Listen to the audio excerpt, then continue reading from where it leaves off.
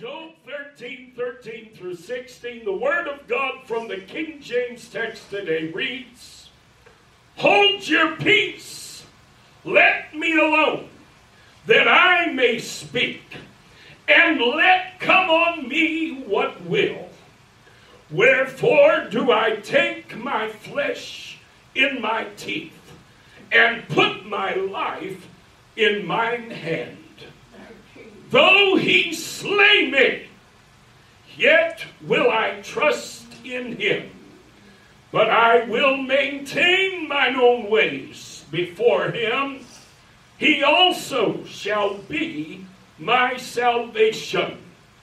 For an hypocrite shall not come before him." Hallelujah. Job 13 through 16.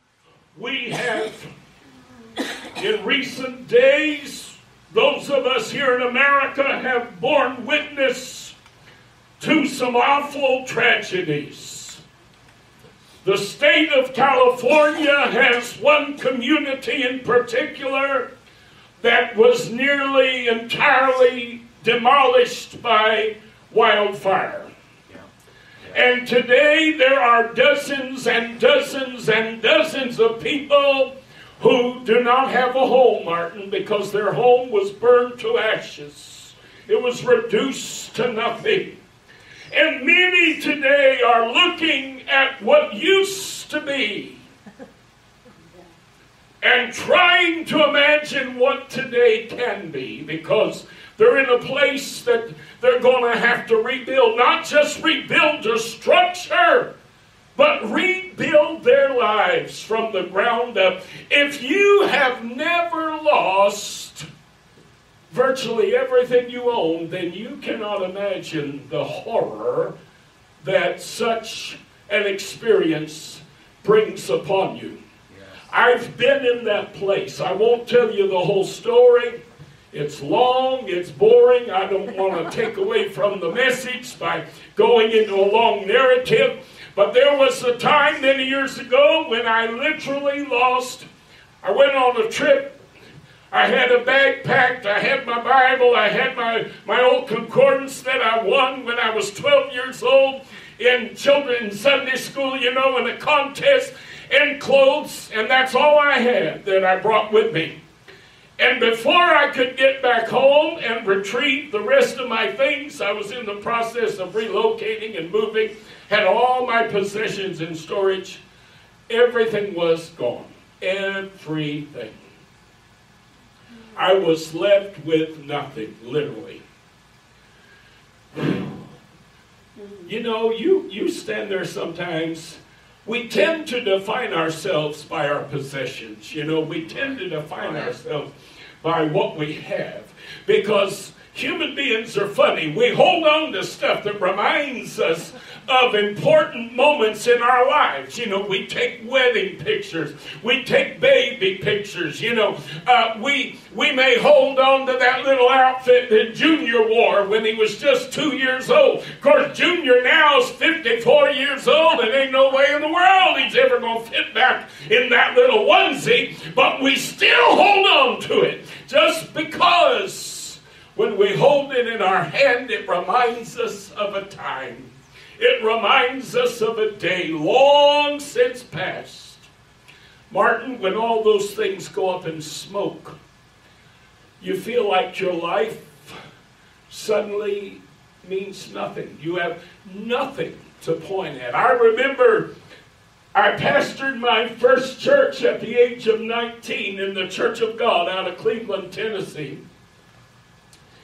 And I used to keep photos. Back then, you had to take photos and bring them to CBS, wait for them to get developed. Y'all remember that? Yeah. Little Bird had to chisel an image into the stone. Those of us that are old enough to remember. Kids today don't know nothing but this digital stuff, where they can take 1,000,001 pictures and don't cost them nothing. Well, back in the day, we had to buy film. You had to take it to get it developed, and you had to pay for the developing. And if you wanted more prints, you had to pay for more prints and all that kind of fun stuff. Well, I wanted a record of my first work, because it was my very, very first pastoral assignment, and I wanted a record of it, so I was careful to take a lot of pictures, and I put together a little scrapbook, you know, a little album.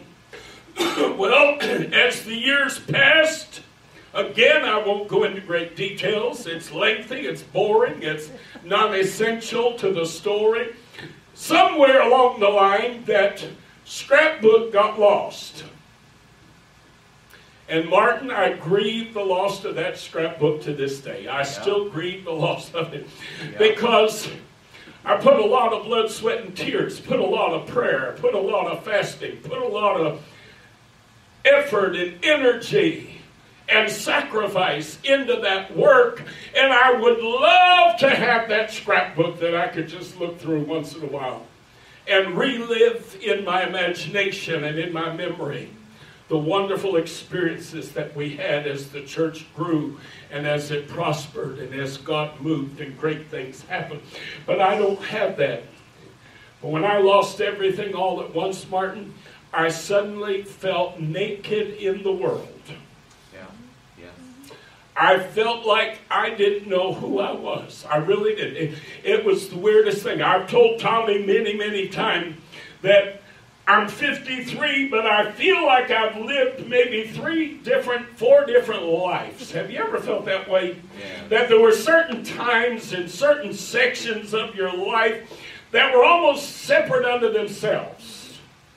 And when you try to remember back, it seems like you're remembering a whole different lifetime, you know, a whole different, well, when my husband was alive and when we were living in this little house, you know, I remember that. But that is one lifetime that I lived. Then there's this other period, you know, and I feel like sometimes I've lived several different lifetimes. And I wish I had some record, something to remind me of what existed and what happened in that particular era and in that particular lifetime. And when you don't have anything, you just feel raped, pardon the term, you feel naked, you feel violated, you feel like you don't even know who you are anymore. I understand that kind of loss. I understand today these people in California who've lost their homes to fire, who are starting all over brand new, who will be asking friends and relatives in days to come if they might have some extra pictures, if they might have a few extra mementos from their wedding or from the birth of their first baby, or from this special occasion or that special occasion, because they once again want to be able to hold something in their hand that can help to revive the memories and help them to relive that experience. Loss is a terrible thing. When we read the story of Job, we read a story of immense and terrible loss. Very few people in this world have ever experienced the kind of losses that Job experienced. Amen. The Word of God tells us also in Job chapter 1, verses 13 through 22. And there was a day when his sons, meaning Job's sons and Job's daughters, were eating and drinking one eldest brother's house. And there came a messenger unto Job and said, the oxen were plowing and the asses feeding beside them. And the Sabians fell upon them and took them away. Yea, they have slain the servants with the edge of the sword. And I only am escaped alone to tell thee. While he was yet speaking, there came also another and said, the fire of God is fallen from heaven, and hath burned up the sheep and the servants, and consumed them. And only I only am escaped alone to tell thee. While he was yet speaking, there came also another and said, the Chaldeans made out 3 bands, and fell upon the camels, and have carried them away, yea, and slain the servants with the edge of the sword. And I only am escaped alone to tell thee, while he was yet speaking. My goodness, this is calamity upon calamity upon... You hadn't even finished getting word of one mess, then you're hearing about another. While he was yet speaking, verse 18, there came also another and said, Thy sons and thy daughters were eating and drinking wine in their eldest brother's house. And behold, there came a great wind from the wilderness, and smote the 4 corners of the house, and it fell upon the young men, and they are dead. And only I am escaped alone to tell thee. Then Job arose and rent his mantle, and shaved his head, and fell down upon the ground, and worshipped. My God, what a time to have church. How many of us, the first thing we do when something happens in our life, we call out of church? How many of us, oh bless God, I had a tough week, I had a tough day, I'm mad at this one, I'm upset with that one, my child and I had a disagreement or an argument, I don't feel like going to church today. My God, Job just got news of calamity upon calamity upon calamity, and Job's first reaction is, it's time to worship God. Hallelujah. My Lord, have mercy. We need to learn, Martin, that when you least feel like it, that's generally when you most need it. Yeah. Hello now. When you least feel like being in church, that's when you most need to be in church. I remember Sister Zoe Brown in the Church of God. Many years ago, Sister Brown was a Church of God evangelist lady. High hair, long sleeves, long dress. She was in her 80s. She loved to talk about the fact, Lisa, that her teeth were her own and her hair was her own. She said, when you look at this pile of hair on my head, it's my hair. I don't have a hair piece. I'm not wearing a wig. That's all mine.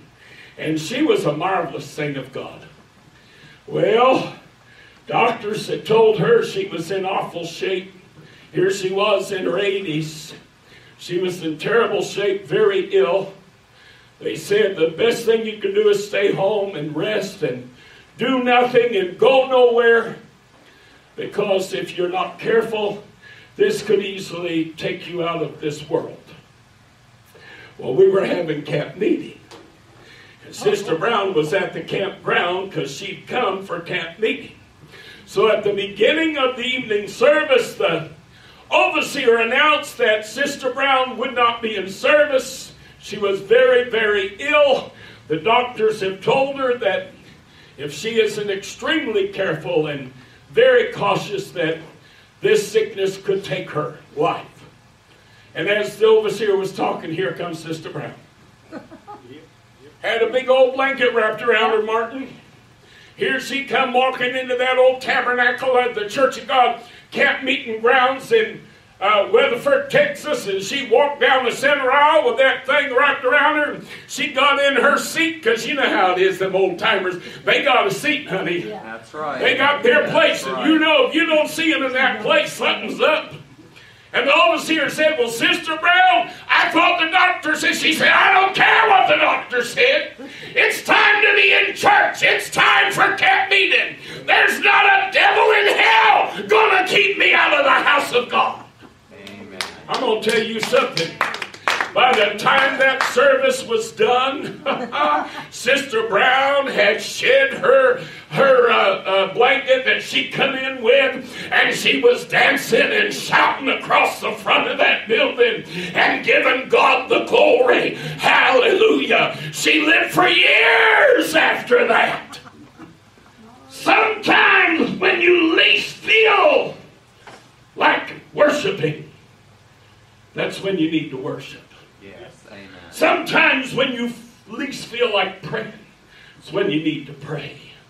Sometimes when you least feel like being in the house of God, Job teaches us it's time to go to church. I'm going to tell you something.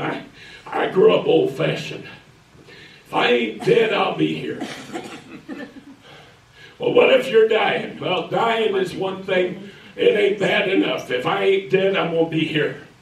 When I was pastoring in Connecticut, my home state,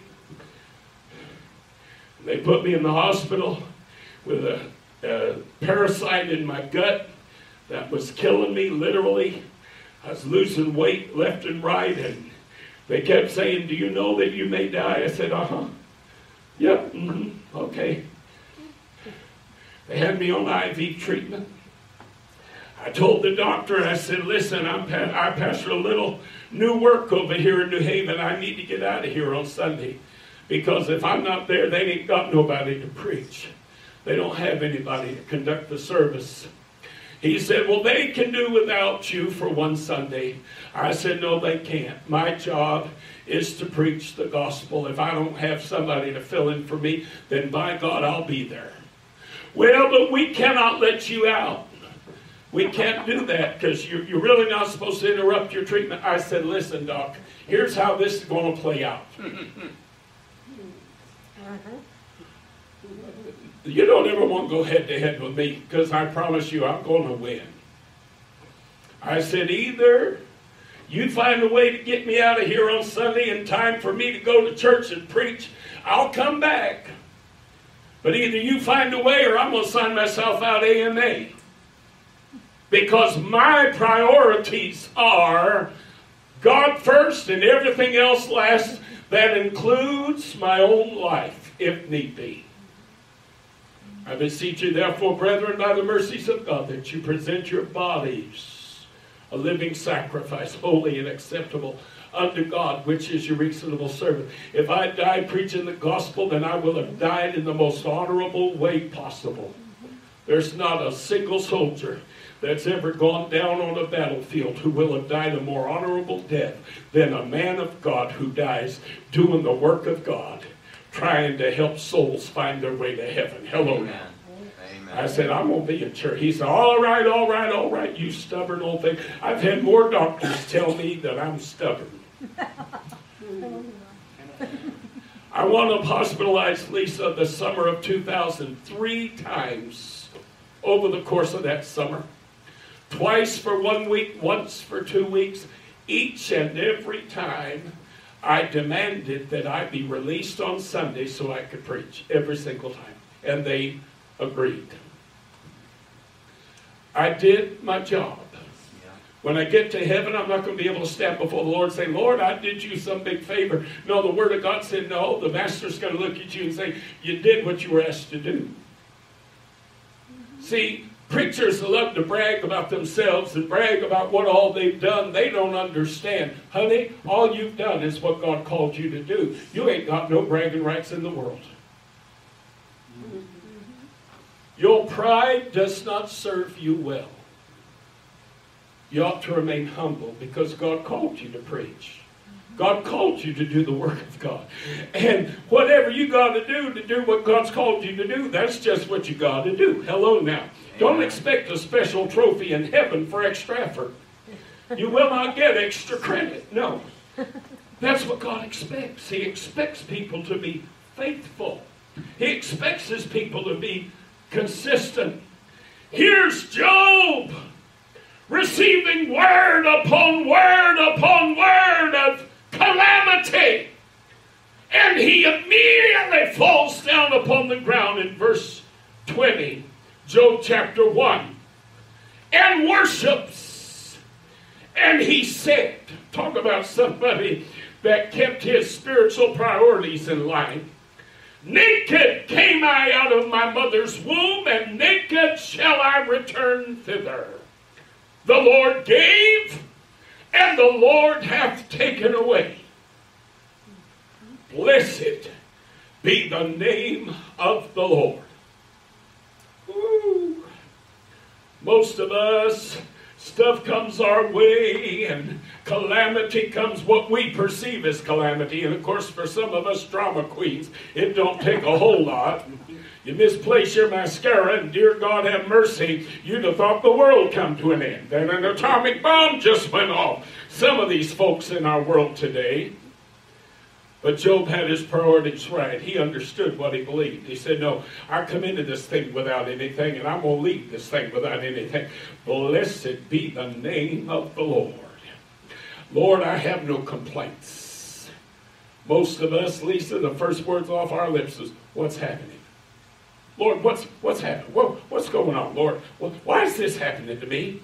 Why is this going on? Lord, why have you allowed this in my life? Oh, Lord, why is the devil attacking me? So I'm so tired of Christians ascribing to the enemy power and authority that he does not have.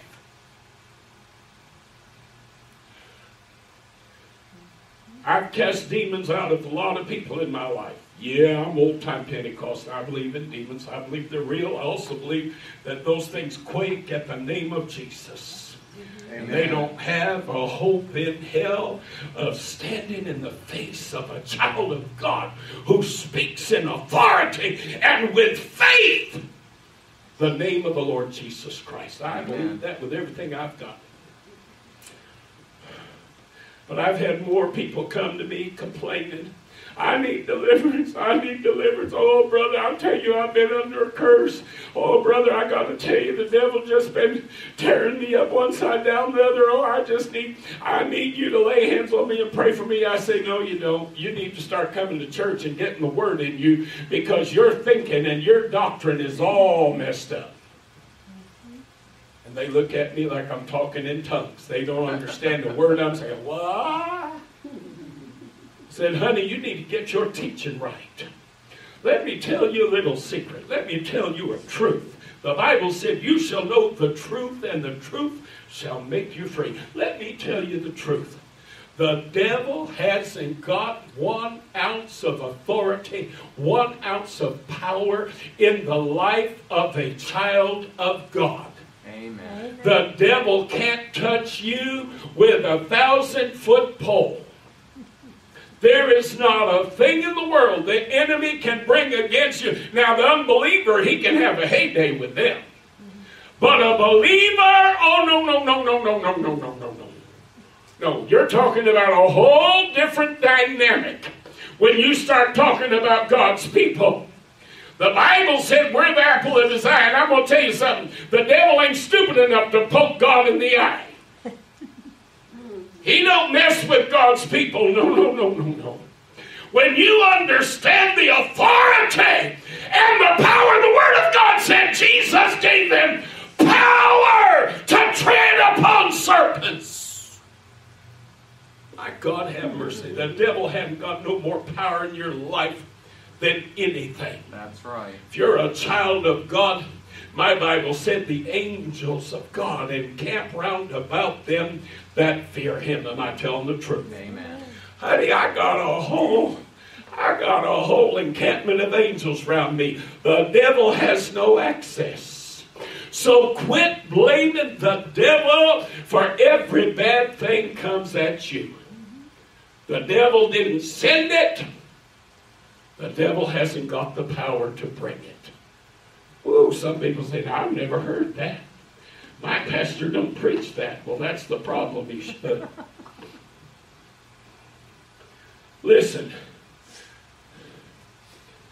Let me finish Job 1, verse 22. After he said, the Lord giveth, the Lord gave, and the Lord hath taken away. Blessed be the name of the Lord. In all this, Job sinned not, nor charged God foolishly. Job never brought accusation against God for everything that had just happened to him. How many of us look up toward heaven and say, Lord, what's happening? Why did you do this? Why are you allowing this? Now let's look at Job 1, verses 6 through 12. Now there was a day when the sons of God, angels, came to present themselves before the Lord, and Satan came also among them. And the Lord said unto Satan, Whence comest thou? Then Satan answered the Lord and said, From going to and fro in the earth, and from walking up and down in it.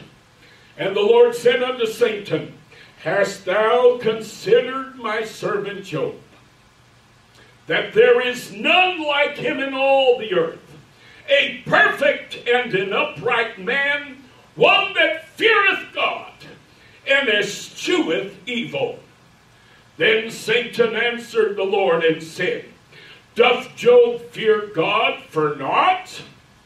Hast not thou made an hedge about him, and about his house, and about all that he hath on every side? Thou hast blessed the work of his hands, and his substance is increased in the land.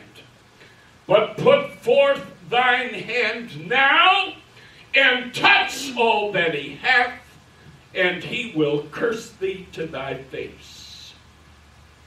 And the Lord said unto Satan, Behold, all that he hath in thy power,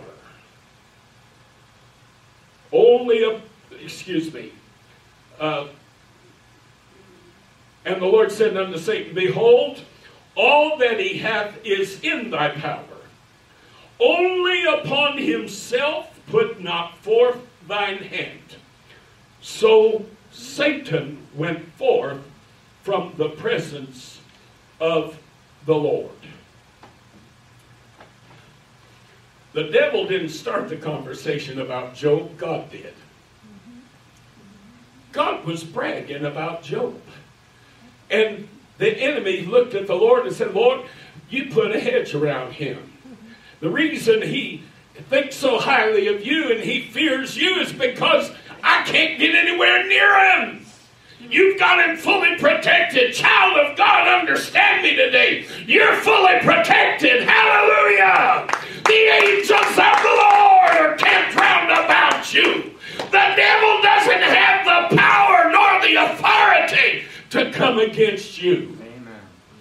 He's got to get permission to do anything he does. Oh, my Lord, have mercy. Any calamity that comes into your life, the enemy has to get permission from God to bring that calamity. Do you hear what I'm telling you now? So quit acting like God is impotent. Quit acting like God has somehow conceded his power in your life and blaming the devil for stuff that comes against you. No, God has allowed it. God has permitted it. There is a higher purpose at work. Hallelujah. Be like Job and worship God anyhow. Be like Job and have your priorities right. Be like Job and understand stuff comes and stuff goes, but I'm going to bless it anyway. Hallelujah. Be like Job and understand today that God is in control. I'm going to tell you, it makes me a whole lot happier when things are going bad. And lately I've had a lot of stuff going kind of crazy in my life, in my body. I can say, oh, the enemy's coming against me. The enemy, no, he's not. I'm giving the enemy power when I say that. No. God is in control of this life. Anything coming into this life is there because God is permitting it. And I got news for you. God don't permit nothing that isn't going to work for my good in the long run. God doesn't permit anything that isn't ultimately going to help elevate me and help me achieve a higher plane than I've ever before known. Hallelujah. All things work together for good to them that love God, who are the called according to his purpose. Either the word of God is true or it's a lie. I believe it's true. So cancer diagnosis, whoop-de-doo. See, a lot of us know how to worship God when everything's going good, but when things go bad, all of a sudden our tune changes. A lot of us know how to give God a shout when we're up on the mountaintop, but bless the Lord, we haven't got a shout within a mile of us when we get down into the valley. But our primary text today said, Job was speaking. You know, we've always got people around us have lots to say about our situation. Job was surrounded by people who had lots to say about his situation. But in our primary text today, Job said, hold your peace, let me be alone, that I may speak, and let come on me what will. Oh, Job, man, are you a brave soul. You've already lost about everything you've got, and then you have the nerve to say, I'll let the devil throw anything at me he wants to throw at me. My Lord, most of us begging and pleading God, all right, Lord, you can stop now. All right, Lord, you can stop now. No more, Lord, please, I can't take any more. I hate to admit it, but I've been guilty of that phrase a time or two in my own life, haven't you? Might as well be honest with me. Yeah. Don't stand here looking like a bunch of liars. Oh, no, brother, I've never told the Lord I've had enough. Because I know you're fibbing. I've done it myself, Lord. I think I've reached my point. I think I've reached that point where I can't take another straw. One more piece of straw and this old camel's back will be broken. Have you ever been there? Yeah. You ever felt like you're standing there, Lord, what's happening? What's happening? I don't understand what's happening. A child of God should never have to ask that question. Because we know the answer before we ask what's happening. God is permitting something in our life that ultimately is going to be for our betterment and our good. That's what's happening. Period. Case closed. The devil ain't attacking you. The devil hasn't got power over you. No, that's not what's happening. What's happening is God is permitting something that is going to sharpen your blade. Hallelujah. That is going to sharpen the head of your axe. You know what the Word of God says sharpens the head of the axe? Let's put it this way. It ain't soft and cushy. You're going to sharpen the head of an axe, honey. You better have something sharper than the head of the axe. You better have a flint. You better have something that's abrasive. You better have something that's aggressive. You better have something that is hard. Say, why am I going through this? What's happening, Lord? Your axe head is getting sharpened. The blade of your sword is getting sharpened. You are being recreated and remade into something better than you were. Amen. That's what's happening. Job said, wherefore do I take my flesh in my teeth and put my life in mine hand? Though he slay me, yet will I trust in him. But I will maintain mine own ways before him. He also shall be my salvation, for an hypocrite shall not come before him. Job said, though he slay me, yet will I trust in him. He said, I'm going to watch how I react to things. I'm going to watch how I respond to situations in my life, because I've been running around telling people I'm a believer. I've been running around telling people I was a child of God. And that worked out beautifully when everything in my life was grand and glorious. That was wonderful when my marriage was going well and I lived in a beautiful house and I could afford to make my car payments and my husband had a good job.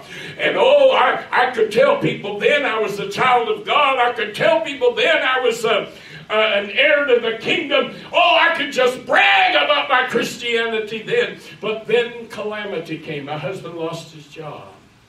We couldn't afford to make the car payments. I lost my house.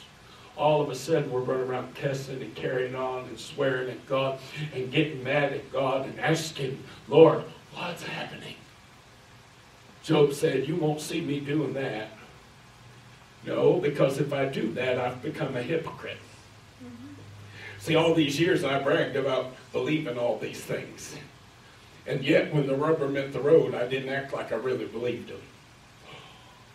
Ooh, preacher. How many Christians do that? When everything's going good, oh, we brag. We get up in church and testify. I thank God. He's so wonderful. Oh, praise God. Everything's grand and glorious. And then something happens that we didn't expect. I'm going to tell you something. When they tell you a doctor's sitting in front of you telling you got cancer, when they tell you that strikes you right in the head, like a sledgehammer, they're not joking. Last words I ever dreamed in a million years I was going to hear a doctor say to me is, you've got cancer. I didn't expect that for nothing in the world. I said, Lord, I got enough going on in my life. That sure enough that surprised me. That caught me off guard. You better believe it. But you know what, Lisa? I can either continue to walk by faith, I can continue to walk after the Spirit, I can continue to walk the way a child of God walks, believing God and trusting Him that He knows what He's doing, or I can start accusing God of letting the devil have power in my life. I can start accusing God of seceding some of His authority and some of His power in my life. No. I won't keep walking the way I was walking before calamity came. Hello now, because a hypocrite will not stand before God. I refuse to be a hypocrite. I refuse. No, I've been claiming that I live this life of faith. I've been claiming that I walk by faith and not by sight. And if I've been claiming that when things were grand, guess what? I better live up to it when things aren't so grand. Amen. The most notable word spoken by Job in the midst of all his trials was the word he. Job recognized that his life was securely in the hand of God. He knew that whatever befell him, it was ordained by God. He did not blame the enemy. He didn't accuse Satan of vexing him. Satan is the agency whereby the will of God is sometimes carried out. But in the end, all things must pass before the Lord before even the devil can try to afflict a child of God. Did you hear what I said now? Amen. Hallelujah. The most powerful word Job spoke, the most powerful word that Job understood, Martin, was he. Say, preacher, I don't quite understand what you're saying. Well, let me remind you. Excuse me. In verse 15, Job said, though he slay me,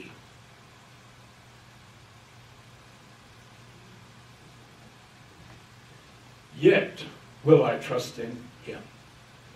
Though he slay me. See, Job didn't say, though the devil slay me. Right. Though the enemy slay me, I'm still going to trust God. No. Job understood God is still in control of my life. Everything that is happening because God is working His divine plan. Oh, I hope you're hearing me today. Everything that I've lost, everything that I've experienced, every calamity that I have faced, I am facing because God is doing something wonderful, hallelujah, in my life. Amen. How can you look at calamity and understand that there's something wonderful on the other side of that calamity? Well, if you're not walking in the Spirit, you can't. But when you walk in the Spirit and not in the flesh, when you walk by faith and not by sight, then you understand. The promise of God is this: all things work together for good to them who love God, who are the called according to His purpose. That's the promise of God. And that means that this situation I'm facing today is going to work out okay. This dilemma that I have learned of today is going to end in victory. Look again at what Job said in our primary text today. He said, though he slay me, yet will I trust in him, but I will maintain mine own ways before him. He also shall be my salvation. He said he may be allowing me to go through calamity today, but he's going to be my redeemer, my salvation, and my restorer tomorrow. Hallelujah. He also shall be my salvation. Listen, if God is still on the throne, if he's still in charge of your life today, then whatever the calamity, whatever the trouble, whatever the trial, whatever the loss, know this: he also will be your salvation. He also is going to be the one to bring you through. He's also going to be the one to restore you. He's also going to be the one to reconcile you. He's also going to be the one to declare the year of Jubilee. Hallelujah. When all that is lost must be restored. Glory to God. Woo. Well, I wish I had a little more energy today so I could preach. I hate being so energyless, trying to preach the Word of God. Amen. Too many people today want to accuse the enemy of vexation without cause when trouble comes their way. All that is good they attribute to God, and all that is bad they ascribe to Satan. But as children of God, we must recognize that every moment, every situation is in God's hand. And it's at the Lord's direction. Satan has no power over the children of the Almighty.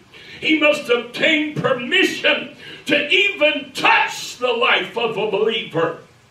But just as Job, we must live what we profess and be prepared to face the fiery furnace, expecting to come out on the other side victorious and blessed. But even if our present situation is meant to usher us into the glory of God's presence, we ought still to be prepared to declare, though he slay me, yet will I trust in him. Romans 8:28, I've been quoting it today over and over again. And we know, Paul said, hallelujah. It's one thing, Lisa, to quote, all things work together for good. It's one thing to quote that. But don't forget the first four words. And we know that.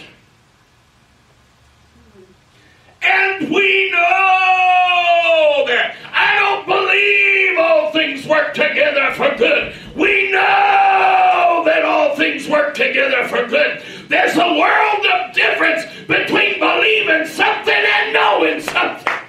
Hallelujah. I know that all things work together for good to them that love God, who are the called according to his purpose. We know that. Why are we even bothering to ask God what's happening? We know all things work together for good. We know that God has promised us this. My God, have mercy. 1 Corinthians 10 verse 13, there hath no temptation.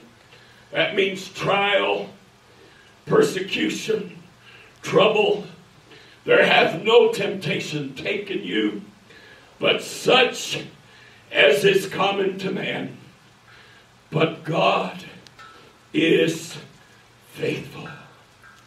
Oh, hallelujah. Who will not suffer you to be tempted above that ye are able. God will not allow anything come on you that is more powerful than you. God will not allow anything in your life that he does not have the confidence that you can make it through. God will not allow the enemy to even test you or try you with something that has the ability to overthrow you. No. God doesn't push you beyond your limits. Now listen to me. He may push you to your limit. He may push you further than you thought you could go. I remember when I was a kid growing up and I played Little League baseball. My coach said, I want you to play first base. I said, I don't think I can play first base. He said, I do. Get on first base. Tried to give me a first baseman's glove. You know, a first baseman's glove is a very strange little booger. It's padded on two sides. It's like a big clam. And you got your pocket in the middle. I hated that first baseman's glove. Man, that thing was uncomfortable. I couldn't work with that. I said, let me wear my outfielder's glove. He said, nobody plays first base with an outfielder's glove. I said, well, let me try. He let me play first base with an outfielder's glove. And let me tell you, I'm not kidding. You couldn't throw a ball that I'd miss. You could not throw something at me and have me miss it. Lisa, I was catching everything that they threw. If it was way off, I still would run and jump and get it. That outfielder's glove, see, I knew how to work that outfielder's glove. I was comfortable with that. But you know what? I'd have never in a million years stood on first base. I'd have never in a million years thought I could do it. But my coach knew I could. So God may allow us at times to be pushed to our limit. And our limit may be beyond what we perceive our limit to be. We may think, no, Lord, that's beyond my ability. That's beyond my limit. I can't go that far. And the coach is saying, oh, yes, you can. Oh, yes, you can. And you know what? There is nothing more exciting than conquering something you never thought you could do. Hello now. There is nothing so exciting as finding out that you have abilities that you never even knew you had. And the only reason you discovered them is because somebody else believed in you more than you believed in yourself. I got news for you today, children. God believes in you more than you believe in yourself. So there are going to be times when He's going to allow the enemy to bring some stuff in your direction because he's trying to help you flex that faith muscle. Your faith ain't going to grow. Your faith isn't going to become more today than it was yesterday if it's never tested and tried. If you never face any kind of opposition, then your faith will forever and always remain exactly what it always has been. I don't know about you, but I want my faith to grow. Hallelujah. I want to be able to believe God for greater things. I want to be able to believe God in the midst of greater calamity and greater trouble. Why? Because life's uncertain. What I perceive as the greatest trial I've ever been through yesterday may not be the greatest trial I ever go through. Hello now. So I want to be prepared for the greater trial when it comes. I've said it before and I'll say it again. You don't want to start looking for faith to believe God for something after that circumstance or that situation has come upon you. You don't ever want to be in the position to have to try to find your faith after you're in the lion's den. After you're in the burning, fiery furnace. No, you better have your faith in your back pocket long before you get in the fiery furnace. Long before you get in the lion's den. You better have that faith there, baby. And it better be ready. You better be ready to pull it out and use it. When I was dying in 2000 and I wound up in the hospital for 2 solid months on life support for a month, if I was going to have to find faith to believe God for a miracle while I was in that situation, I'd have been in an awful mess. Because, sweetheart, I didn't have the strength. I didn't have the stamina. I didn't have the energy to believe God for nothing in and of myself. But guess what? I had already established, I had already determined in my heart, in my mind, in my soul, that God was a healer and He was a deliverer. And when the opportunity came for my faith to grab hold of that promise, guess what? I didn't have to search for it. I didn't have to try to find it somewhere. No, baby, I had it in my back pocket. I pulled it out and said, all right, Lord, they're believing you for a miracle. I'm believing you for a miracle. Let's get this done. It was as simple as that. Because I already had the faith stored up. You don't want to wait till you're going through a trial to find the faith to believe God.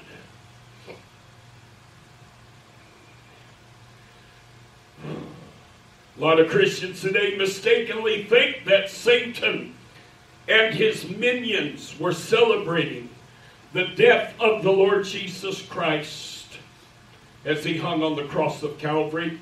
Many Christians falsely believe that the corridors of hell were uproarious with laughter and rejoicing as the Lord Jesus Christ hung up on the cross of Calvary.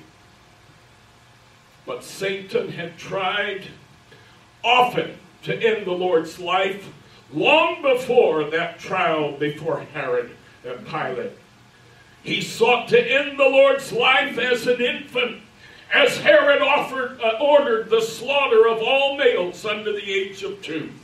He tried to encourage the Lord to purposely fall from atop the pinnacle of the temple as he tempted Jesus during his 40-day fast in the wilderness. He tried, Martin, to get the Jewish elders to stone the Lord as he made statements which clearly hinted at his divinity and eternal nature. Got news for you today, children. Hell was not rejoicing as Christ hung on the cross of Calvary. Not by a stretch. Hell was on lockdown. They were preparing for a full-out assault as the Son of Man would soon descend into the pit to lead captivity captive and release the souls of all God's saints who had lived before the redeeming death of the Messiah and Savior. Hallelujah.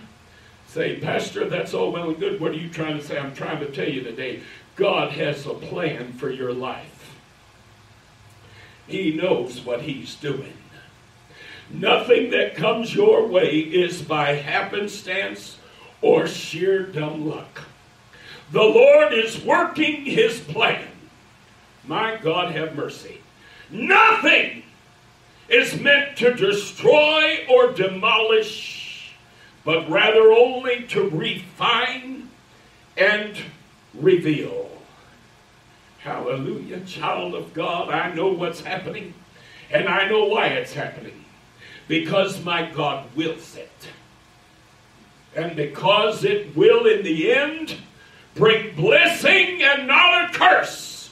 It will result in restoration, Martin, not in rubble. Almost done today. Job 42, the end of the book, verses 10 through 17. And the Lord turned the captivity of Job when he prayed for his friends. Also, the Lord gave Job twice as much as he had before. Then came there unto him all his brethren and all his sisters and all they that had been of his acquaintance before, and did eat bread with him in his house. And they bemoaned him and comforted him over all the evil that the Lord had brought upon him. Every man also gave him a piece of money, and every one an earring of gold. So the Lord blessed the latter end of Job more than his beginning. Hallelujah. For he had 14,000 sheep, and 6,000 camel, and 1,000 yoke of oxen, and 1,000 she-asses. He had also 7 sons and 3 daughters. And instead of giving you the names, because that's just going to take time, I don't want to take verse 15. And in all the land were no woman found so fair as the daughters of Job. And their father gave them inheritance among their brethren. After this lived Job 140 years, and saw his sons and his sons' sons even 4 generations. So Job died, being old and full of days. You know, I'm 53 now, and this church isn't nowhere near what I'd like it to be. I've been ministering in the area I've been ministering now for an awful lot of years. I wish to God we had 300 or 400 people in this place today. That would tickle me to death. I'm going to tell you something. We'd be shouting and running the aisles. Y'all could sit there as quiet as you want to, but the rest of us are going to get happy around here. I promise you that. This old preacher, I'm not going to be satisfied till we go to church where the power of God is moving and the Holy Ghost is flowing, and where people know how to dance and shout and rejoice in the Holy Ghost, because that's the way I believe God wants His church to worship. Amen. I'm going to tell you something. No, things aren't where they like to be, and I sure have been getting a lot of bad news as of late. Sometimes I say, Lord, I'm too old for you to be letting me go through all this. Good Lord, how long can I live? Even if you healed me and delivered me and turned everything around tomorrow, how many years would I have to enjoy the better days and the better times? Well, I got news for you, Martin. God's also in control of how old you die at. Lord says, don't you stand there and tell me how much longer could you have. I can make you live to be 120, have perfect health till the day you die, and you can be enjoying another 67 years for all you know. I'm God. Hallelujah. I'm God. Don't put your timetable on me. Don't try to attach your timetable. Don't be like a child and stand there and impetuously tell me, Lord, I'm too old. You better hurry up if you're going to fix this thing. You better hurry up if you're going to make it right. I won't have a lot of time to enjoy the good things. No, look at Job. God restored him and then turned around and allowed Job to live 140 years. So Job got to enjoy that time of restoration. He got to enjoy 4 generations of his family after he had lost everything. Can you imagine? When his life literally had to restart, he had to start brand new with infants, and they had to grow to adulthood. And God allowed him to live 4 generations after the restoration. Do you hear what I'm telling you today? Oh, don't worry about it. God knows what He's doing. He's got a plan. He's working all things for your good. Lastly, today I want to read to you Jeremiah 29 and verse 11. I love this passage so much. God speaks through the prophet Jeremiah and said, For I know the thoughts that I think toward you, saith the Lord. Thoughts of peace and not of evil, to give you an expected end. Now I'm going to read that to you in the NIV to help you understand it a little bit better. The NIV, Jeremiah 29:11 said, For I know the plans I have for you, declares the Lord. Plans to prosper you and not to harm you. Plans to give you hope and a future. Hallelujah. What's happening? What's happening, Lord? Why all the calamity? Why all the struggle? Why all the trouble? Why the sickness? Why the disease? Why are these things coming my way? And God's answer is, because I have a plan. And I have a purpose. And if you'll just worship me, if you'll just continue to worship me, if you'll continue to believe me, you believe me in the good times, then believe me in the bad. Hallelujah. You believe me when everything was wonderful, now believe me when everything's terrible. Because just like Job, I'm able to restore.